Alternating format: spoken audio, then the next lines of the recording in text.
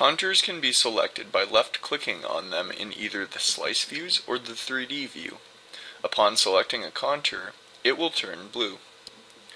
A slice view can be reoriented so that it is aligned with the selected contour by double-clicking on the selected contour. The aligned slice view is the one displaying the message "Selected Slice." The contour can be deleted by pressing the Delete key. The contour can also be edited.